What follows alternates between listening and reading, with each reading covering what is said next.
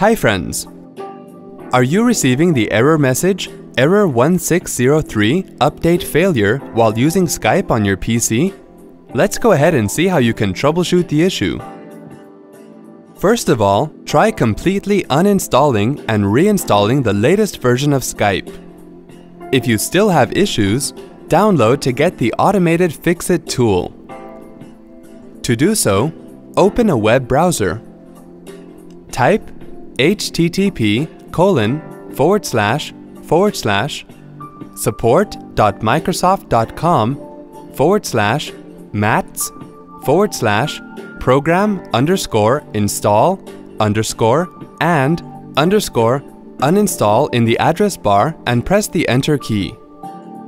Scroll the screen down and then click on the Run Now button to run the Fix-It tool. Wait for the download process to complete and then run the setup file.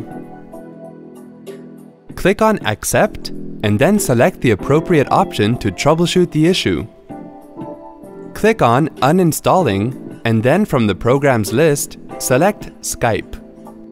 Click on Next and then click on Yes, try uninstall.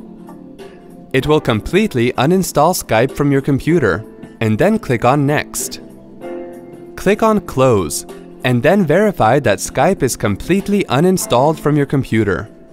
When the Fix-It tool finishes, reinstall the latest version of Skype. See? That wasn't hard at all. Thanks for watching.